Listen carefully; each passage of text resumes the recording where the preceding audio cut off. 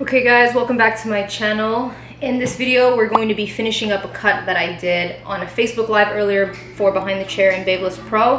I'm going to show you guys where I left off last, and then we're going to finish this cut on here for you guys. This is where we left off last.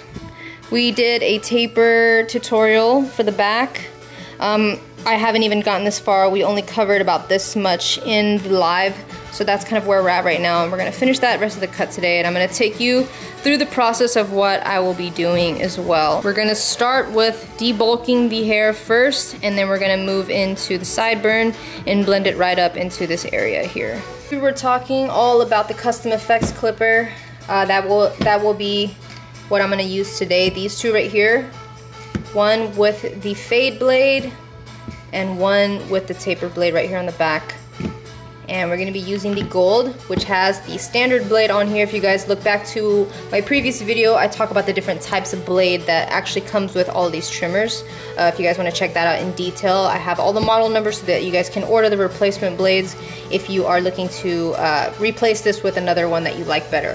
Foil shavers, I'm going to be going over why the single foil is super helpful while using a double foil shaver as well. This is a question I've been getting a lot, so I'm excited to finally put this to the test so you guys can see why this can be necessary and really help get you a really nice seamless blend. Really important when I'm trying to figure out what I want to do on somebody's hair and how high I need to take it is that I always try to feel the scalp and find out where the curves are, so that way I don't go too high and then you start to indent inwards.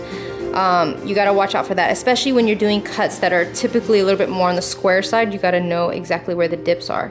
So as I'm feeling through this is gonna be my highest point here, because after here, you don't want the haircut to round in and want to keep it as squared as possible. So this is where I'm going to flare out completely to make sure I keep it nice and boxy.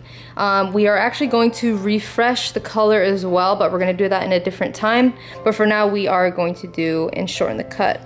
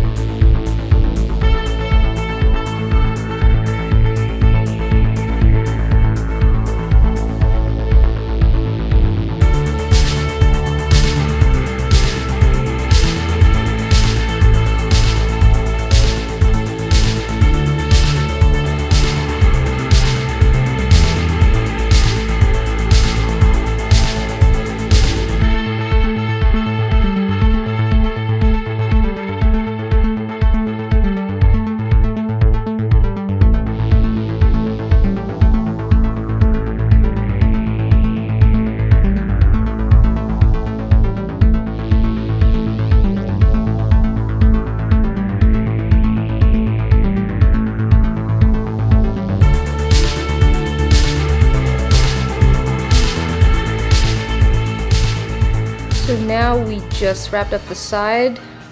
We stopped at that ledge up top, and we'll blend more of that once we lay the top down, but now you guys can see the transition going into the back. And right here, there's a curve, so that's why it looks a little slanted here, but I'm gonna re-edge this up so that when we're looking at it straight, it's gonna be a straight line. So you gotta watch out for any of the indents and try to straighten it out as much as you can. Soft edge up here, you guys can see where the regrowth was. All I did was try to redefine an area that already exists without taking this area too far back behind that line, because you always got to think about that regrowth space. So you can see from here to here is about that it, and then from here to here you can see the regrowth, and then I started here and just kind of met that edge, so you get a nice little C-scoop there. And then when you're edging around the ears, just be super careful because that is a super tender spot. I usually work from one side of the ear and then I meet it on the other side. And sometimes what helps me get this part right here at the top, because that's a really critical part, because you don't want to take it too far that it goes into the haircut. So what I do is right at the top of the ear, you just kind of press back slightly and that'll allow for that little C-scoop space in the front for you to get. Right there. So just like this, just like that, and you see that little C-scoop. This is the double foil here, and this is the trimmer line here. So this trimmer line has gotten the stubble for the most part, and we're blending this up to where the clipper started. The trimmer basically acts as a way to connect the skin line into the rest of the hair.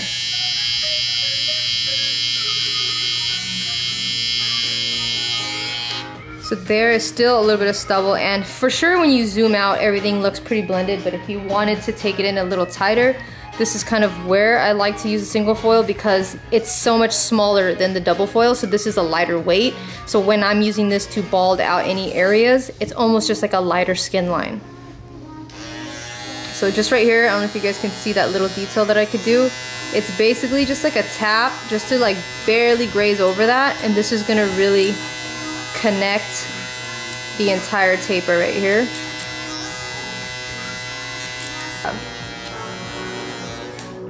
So now when you see it,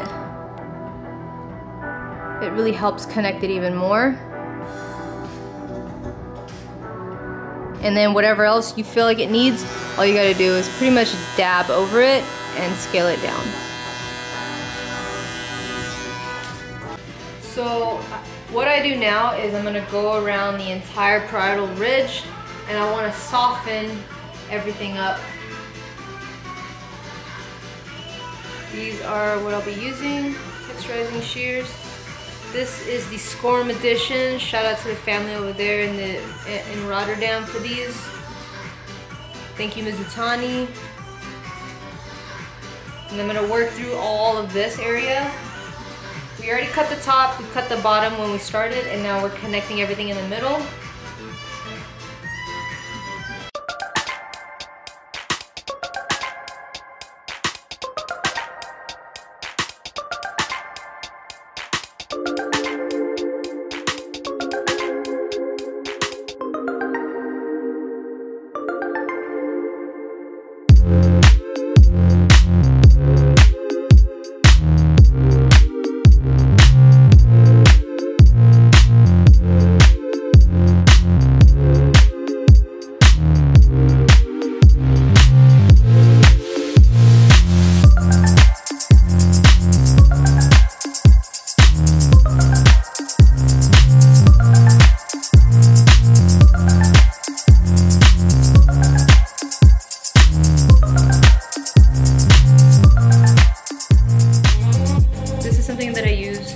This is a mister. It's from my friend, The Real Trippy on Instagram. But basically, let me see. Basically, it shoots mist out of here, and here you guys can see it. And this is also a really great way to also apply some moisture to where you're about to do a straight edge, but not completely soak them with liquid. Of course, you can use shaving gel as well, but this is what I use just for like the super easy lineups right around the edges. I'll use this first, let it mist a little bit, just to moisturize, just to add a little bit of moisture to those areas, and then I follow through with the razor. Same with around the ears. This is also really helpful. I like it because it's super light, it's nothing too heavy, and I can see my edges.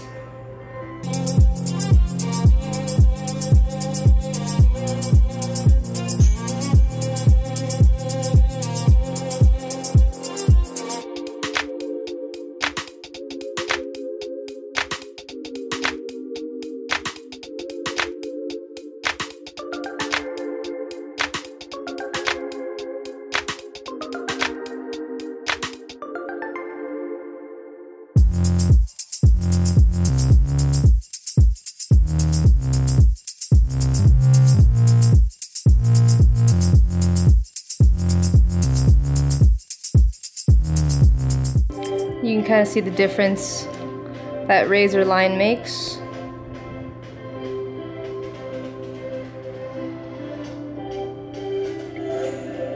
Same thing for the back. I'm gonna use the single foil shaper to go right again in between the double foil down here and that trimmer line. Sometimes I move in circular motion just along those areas. And I can actually hear it cut. And once I hear where it cuts, that's usually the spot I stay at. I don't try to move above that area. Corner at a time, and I'm gonna cross cut some hairs, really holding it on a tilt, just so I don't create new guidelines. And this is a really great way to dive into any kind of indents in the head or different densities of hair that you come across.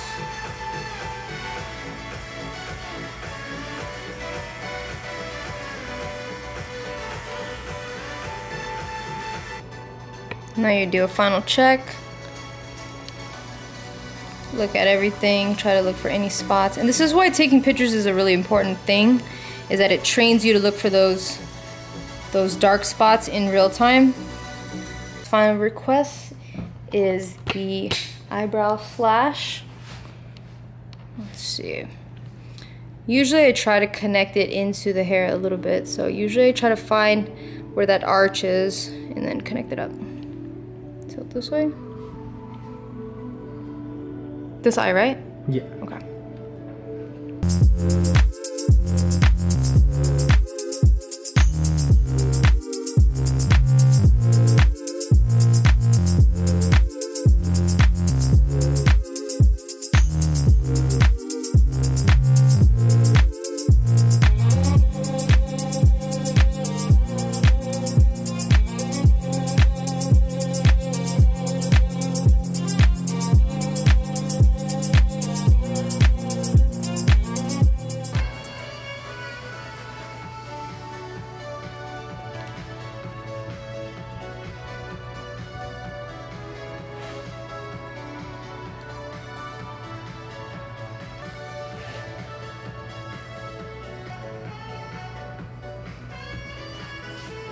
I'm outside and we're just trying to take a couple outside shots just to get a nice cool like daylight color of the cut. And one of the things that I really try to help my clients do when we take pictures, because sometimes it's really hard when they don't know like how to like hold their face, so I always try to do this squinting one where it's like this, like regular squint, just to get a little bit of like you know, emotion in their eyes. So that is something we're actually practicing right now, and it's actually a lot more difficult than most people think because it's not the easiest to do on call. So we're actually doing that right now, as you can see. Practicing right now. Practicing. He's using the mirror camera on my phone right now to kind of just see yourself doing it, and it actually adds a lot more to the photo because I have taken photos before where it's just like a straight shot, kind of emotionless, but adding a little bit of that little eyebrow kind of really helps. You ready yet? All right, we're gonna give this another chance. All right, try again. Ready and go.